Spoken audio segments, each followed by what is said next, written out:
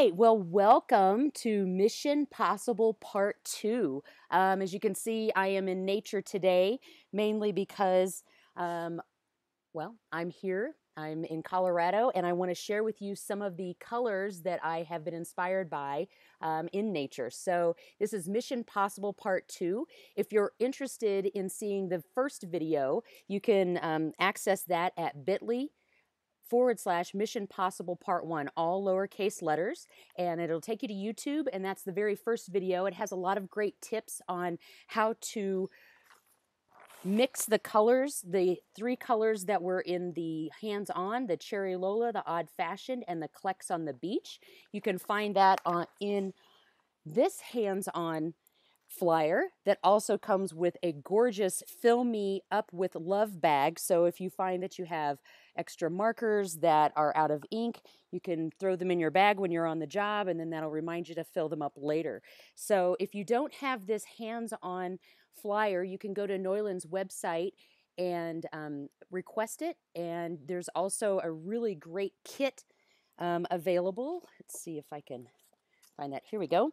It's the refill big pack, and I go over this big pack in the very first video, and it's got everything you need to make some refills. I do make some suggestions that if you do purchase this and you think you're going to love mixing color, then I also suggest that you get a couple of other things, and that is plenty of empty markers and empty bottles. And so if you can get empty refill bottles and the empty markers in all different kinds of sizes, or whatever sizes you enjoy best, I suggest that you get one of those.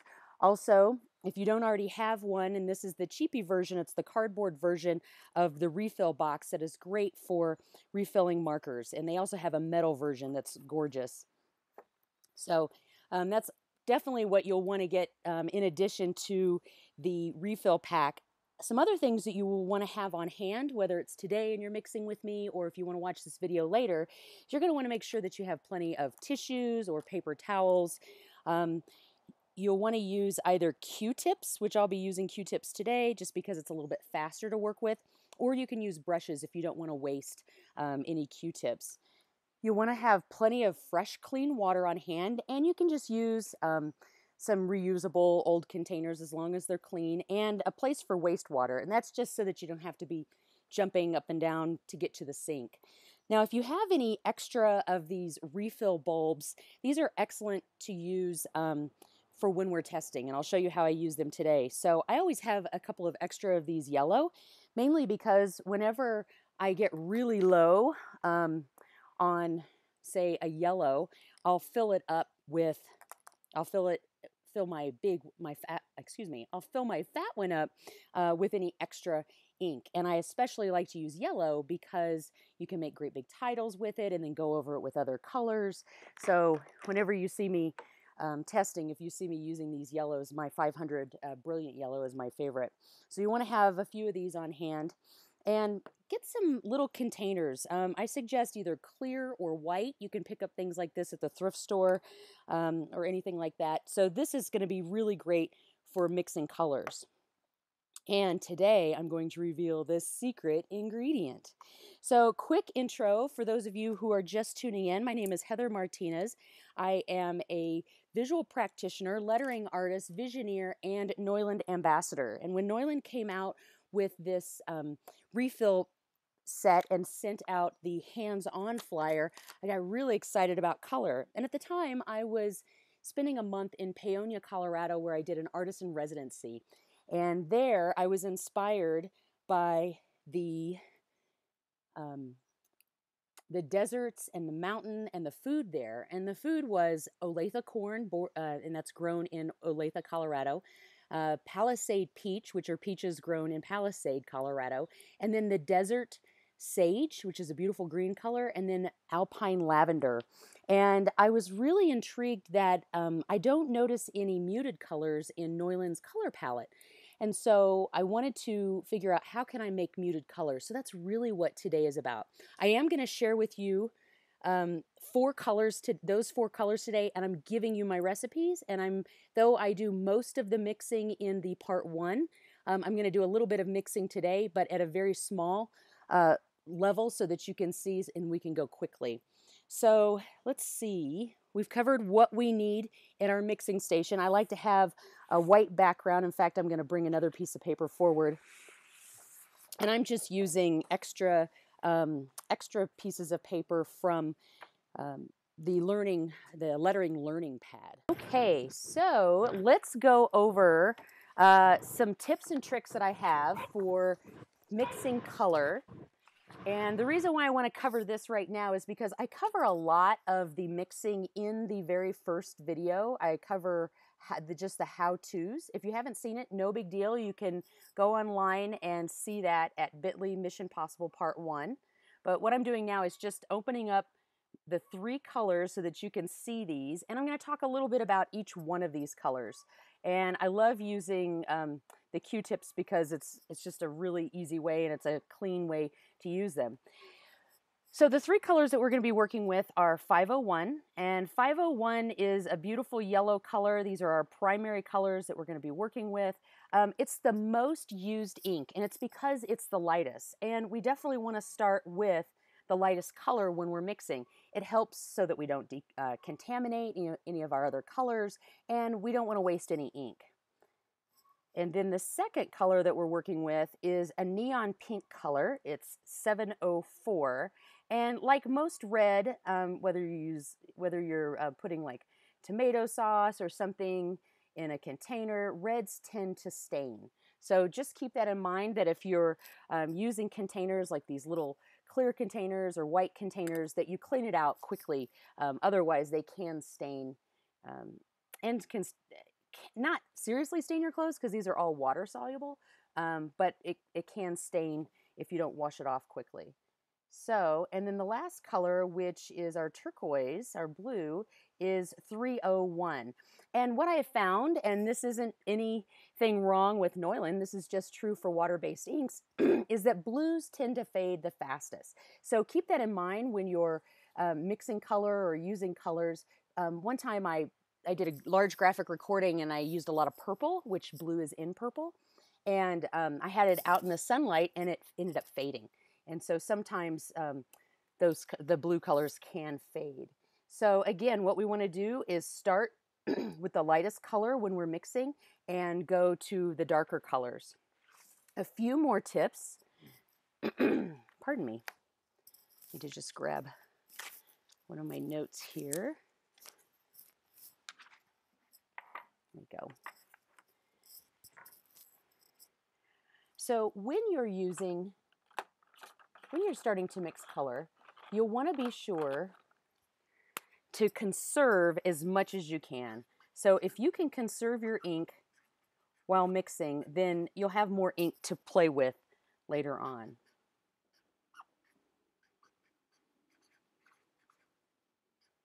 And the best way to conserve ink while testing is first start with drops.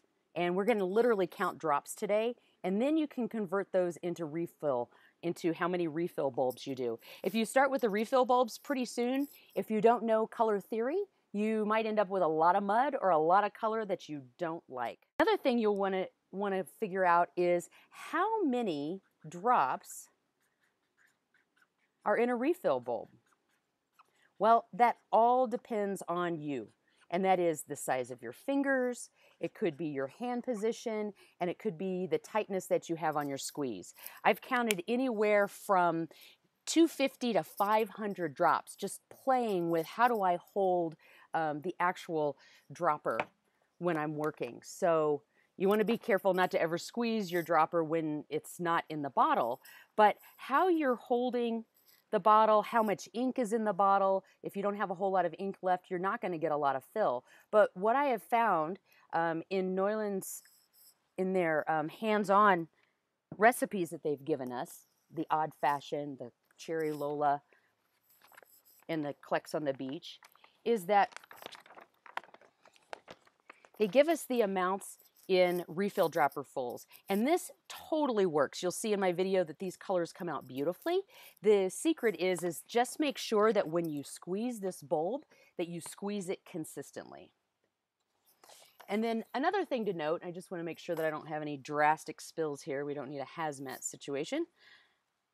Another thing that I like to note and that I've just learned recently, especially working with muted colors, is that according to your water content, depending on your water content and the environment and the atmosphere that you're working in, your colors can shift. And so because every single color has a different weight to it, right? So yellow is probably the lightest, literally, and blue is probably the darkest. The pigments that are in there actually have a weight as well. And so how they're suspended in water and the amount of water that you have can shift your colors. I've seen some grays, some light blues, and some light purples shift slightly in the process of not just mixing, but when I travel. So when I live in Colorado, it's very dry here. I lose a lot of water content in my markers. And when I was living in DC, it was very humid there. And so I didn't have to refill my markers as much. And my pigments were really, really rich. And so those are just a few tips and tricks. Want to remind you that over the next coming days, weeks, you can look for links to both of these videos online. And I'm going to be putting together a PDF download with these types of studio notes in it. So you're welcome to take notes while we talk here today, but I'm also going to be making this available so that you can download it and have it available as well. I'll also be showing examples of how I'm using these colors. This color that I used here to write with the art marker was actually the Palisade Peach. So why don't we go ahead and get to that? Let me share what you've all been waiting for in terms of our colors here. So just want to use a little bit of color here so you can see. I've broken this down into our ingredients, which the first two colors, I call them deliciously juicy, and they are the Olathe corn and Palisade peach. And if you've had either one of these foods, they are excellent. So really simple. This is my graph for all of my colors and what it takes to create them. For the Olathe corn, that's this color, you're actually going to use 6 refill bulb fulls of the 501, that's this color, and you're going to use 30 drops. Now you're actually going to literally have to count these out. Now, but that's what makes it so unique. If every single color were an entire dropper full, we wouldn't have very many colors to choose from. It's these little subtle things that we do to create our unique colors. So the Olathe corn, I've put that in a number 1 wedge tip. And you can see that in the first video. Actually, the first video I cover the other colors, but you can see how to load in these. Also remember that when you have a new marker, you're actually going to put a little bit more ink in it than you would if you were refilling a marker that's already been used. And so a number 1, you're going to use 2, maybe 2.5 refill bulbs. And it's squeezes, not full, but refill bulb squeezes. Whereas if you're just refilling a new one, you're just going to use 1 squeeze. Okay. And then the Palisade Peach, which here I've put, that's also a number 1 wedge. You're going to use 4 of the 501, 4 refill bulb squeezes, and 1 of the 704. And you're going to use 1 of just clear water. So whenever I do clear water, I take my refill bulb and I squeeze it as much as I can, or as much as I squeezed all the other ones, and I put it down into the water. I put almost the whole cap or half of the cap into the water, so I make sure that not just the injection needle there is in the water, but the whole thing, just to make sure. As you can see there, that's literally a half of a refill bulb full. And so by doing that as long as I'm consistent with my other squeezes, then it'll be the same. I haven't found it to be different just working out of a bottle or working out of a tank like this. Now, if you want, you can create just a refill. You could fill 1 of these just with water, just so that you have them, so that you can be consistent. All right, let's go ahead and talk about our new friends, Desert Sage and Alpine Lavender. I created these because I was so interested in what's possible in terms of making muted colors. And so for those of you who really know color theory, this is not going to become a surprise, but for those of you who don't, may want to know what's the secret ingredient is. And the secret ingredient for today to make muted colors is, and it's a Neuland product, ta-da, it's one of the grays. And so what I did is I tested these colors first using 108. It's the gray 108. Now, this is part of the Gray S'mores series. You've got from 108 to 104. There's 5 colors and 5 shades. And so I tested all of these colors with 108, and they looked a little light. They were almost a pastel color. We know that muted colors come out of grays. And so I went back and I retested all of the colors again a few days later in 106. And just like in photography, if you want to find that right exposure, you underexpose so that you can see the details in the highlights, and then or the details in the shadows, and then you overexpose so you can see the details in the highlights. Well, I took the same concept and I applied it to mixing color, and knowing that muted colors are really great, rich muted colors come from grays, which is a muted tone. So I did the 108 first. It looked too pastel because there's more water content in that gray. And then I went with the 106, which has more of the color in it. And sorry, there we go. Thank you for muting. And so then I did it again with the 106, and it was a little too dark. So I found that for me and these specific colors, which may change later on, I used 107. And so that 107 was a really good color for me to use. Now, when I did the 108, it was dark and it was beautiful, but I was still going for a little bit lighter, try to get as light as I can without it being a pastel color. So do we understand a little bit about pastels? Did anybody have any questions in terms of muted versus pastels? I'll do we'll talk a little bit about color here. And I'm sorry I don't have a more dignified color wheel in terms of having more detail in it. But what we know about color, and of course we have the primary colors here, yellow, blue, and red, essentially. And these are the colors these are the secondary and the tertiary colors that these colors make. But if we wanted to make a shade, which is a darker version of each one of these, we would add black. Or in our case, if we want to make it muted, we'd make it gray. But if we added white, which we don't have white as a pigment in water-based colors, we actually just use water, so we're lightening it, it would make what's called a tint. Or in our case, when we start writing with it, a pastel. And so just keep in mind that if you use black, you're going to get a shade, but if you use gray, you're going to get muted. And if you use water, you're going to get what's called a tint, or it'll be more pastel. So thank you for those of you that are just joining in. We're going to have a recording of this video up after, probably in a couple of days, but I want to show you how did I mix my desert sage and my alpine lavender. And you're going to notice here that before I talked a little bit about using drops first and then translating that into refill bulbs. Just a quick note, this is a great thing to remember, is that you're going to want at least 5 refill bulbs or 5 squeezes in order to mix the color correctly and get your first marker injected. Plus you want a little bit of extra left over so you can keep refilling it.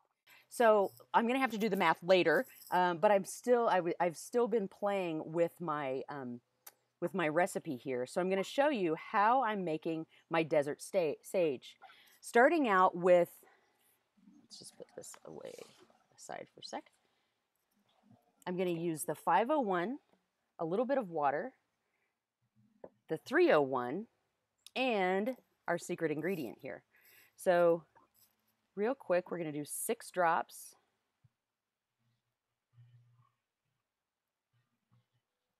And notice that I always start with the lightest color first. I am going to go in this order right now because we're not contaminating another refill container in the first video, you'll see that whenever I have a refill container and I'm putting the actual squeezes inside the refill container, I'm making sure that I don't contaminate color. That's another reason why we start from light to dark. But in this case, because we're putting it in this little dish, I'm not too worried about it. I'm only doing 1 drop of the 301. We want to make sure we have some water, so I'm going to grab some water here. We're just doing 2 drops of those. Okay. And then for the secret ingredient, and I kind of want to stir my gray a little bit. Again, that pigment that's in the gray is a little bit heavier than water, I think, and so I always just kind of swirl it. I don't shake it. I don't want to add any extra air, but I'm going to do 9 drops.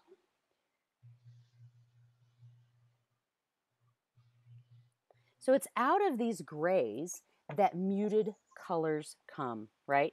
So I'm just going to quickly stir this, just kind of shake it in the bowl, and you'll notice that it's a green color. Don't always rely on what you're seeing in the dish when you're mixing color, because it's going to look much different when it's on paper. It's also going to look really different depending on how concentrated you have it. So I'm going to let most of the ink ride down here, and I'm just going to, because I don't want to oversaturate my Q-tip, and I'm just going to get a little bit that's kind of hanging out at the top so that you can see what it looks like when it's really, really light. And so that's a nice desert sage color. And now I'm going to really put a lot of ink down here, and you'll see it gets a little bit darker like that. Okay? Excellent. All right, so that's the desert sage. That's how easy it is. And again, once I go to fill up my marker, I'm going to want to figure out, okay, I don't think I want to do 6 refill droppers, 1, 2, and 9, because 9 would be a lot of refill droppers. But I'll do the math, I'll figure out, I'll convert it. But this is a great way to test those colors. So let's move on to alpine lavender, unless anybody has any questions.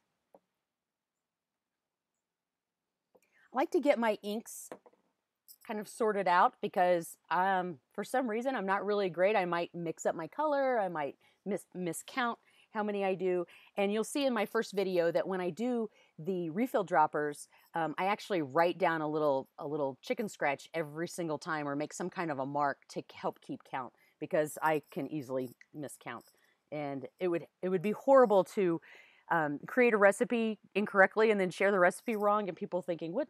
How did you do that? I didn't get the same effect. So here we're going to do 8 drops of the 704 neon pink.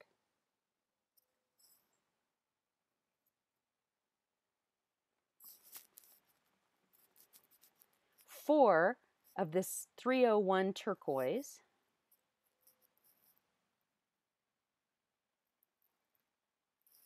Oops, that was 5.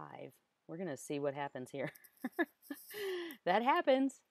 10 of the secret ingredient, 107. Oops, no, I have that wrong. It's 20. 10 of the water. Glad I caught myself. 10 of the water.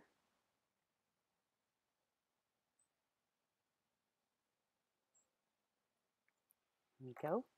And 20 of the secret ingredient.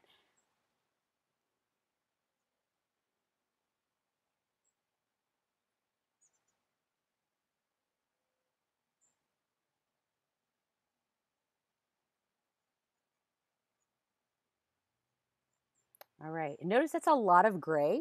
Again, if I were using a lighter gray, it wouldn't be as a dark of a muted color. If I were using a darker gray, even if it were closer to black, you probably wouldn't see a lot of this color come out. But the 107 is a color that's really been working for me for this particular project.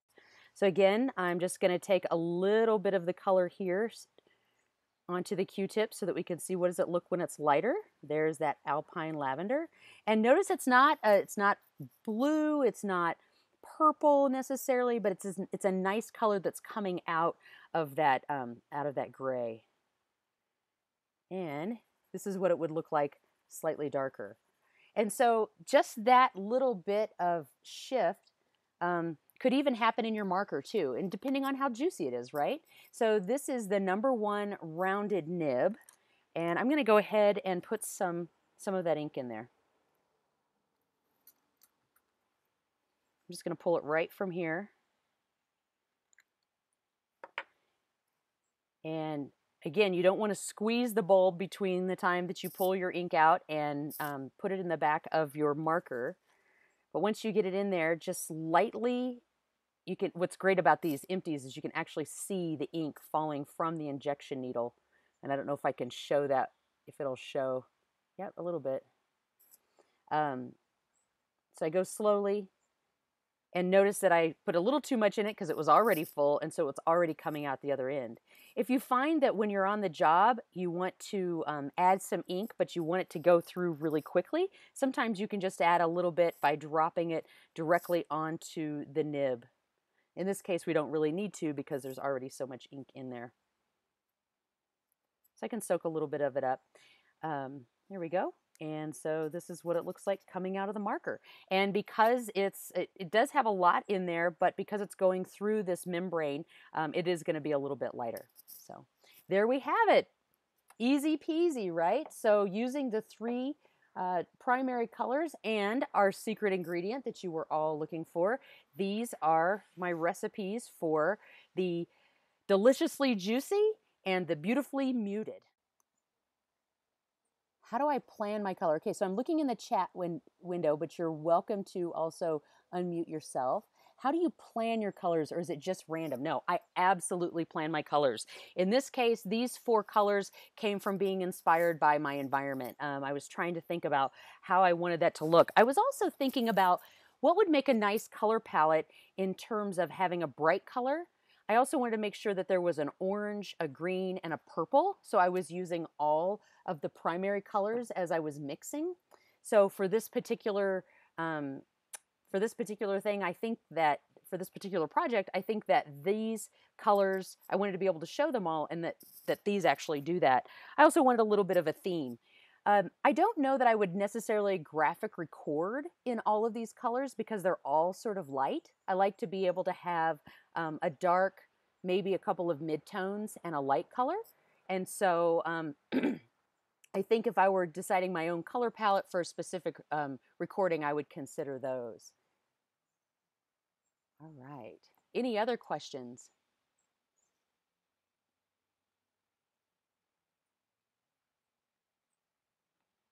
Thank you, Lori. I'm glad these are clear.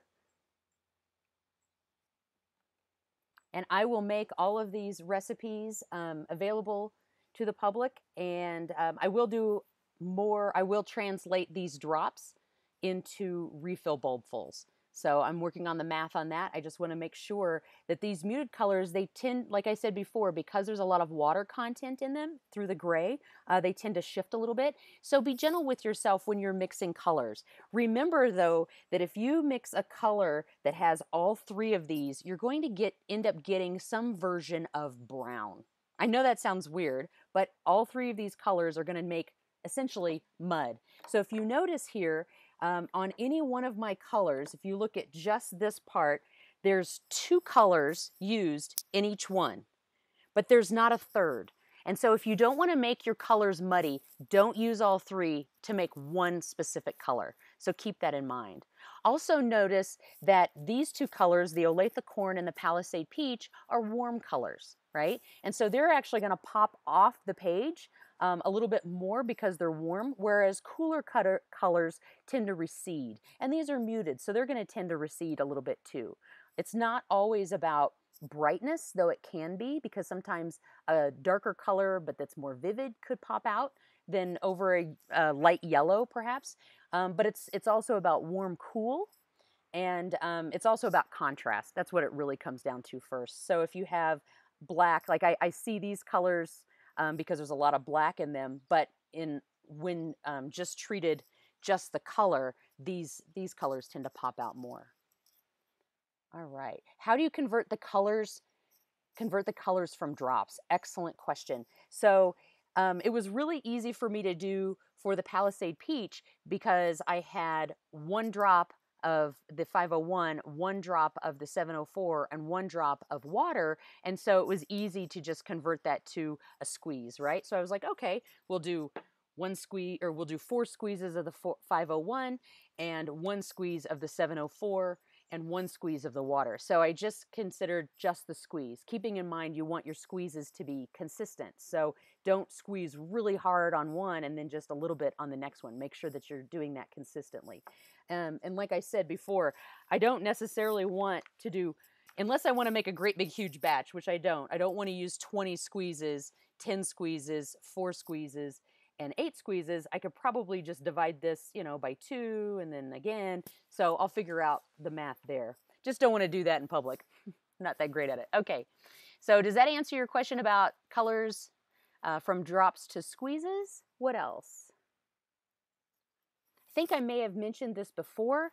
If you can, when you go to order your refill set, you can get, let's see, sure I have it here. If you're interested in getting the refill big pack, I talk about this in the first video. It comes with a great big Navario box. Of course, I've got some other things in here right now. And it comes with your 3 colors that you need to mix. I suggest you buy an extra yellow because you're going to use that color the most. And you get a bunch of empties. I like to use just labels. These are some of the craft correction labels that Neuland has, but you'll get some empty bottles. I suggest ordering a couple extra of these just in case you mix up a color you don't like, but you don't want to have to wait to wash it or something. You can have one fresh right away. And then I suggest ordering as many as you can of the markers that you like in empties, because as soon as you test them out, you're going to want to use them right away. And you might find that you want to use one in a couple of different styles, in a couple of different marker styles. So make sure that you order plenty of those. And again, I suggest testing in a small capacity first and then making your inks, because although this is a lot of ink to work with, it can go by very, very quickly. In fact, I am literally out of the yellow to the point where I could probably test, but I don't have enough to actually make a color. So there you go. Any other questions?